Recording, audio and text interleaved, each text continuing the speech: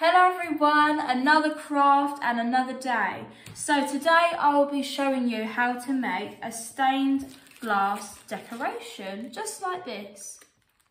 So you can either get a template from online and do some really fiddly cutting, or you can create your own shape. So for me, I did a nice star.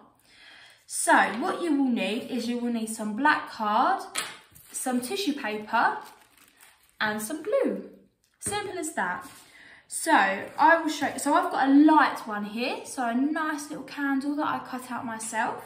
And what I will do is, it's easier, I think, to cut into little squares or tear the pieces of tissue paper, and then using lots of glue onto the black card. And then sticking on the tissue paper in the shapes.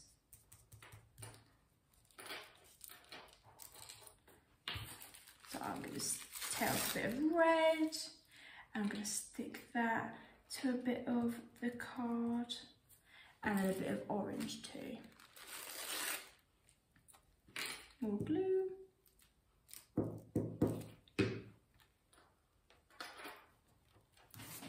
So can you see how the colours fill in the blank spaces of the shape? So you could either keep it just like this. So you could just stick it onto the window, and when the light shines through it will look really, really pretty.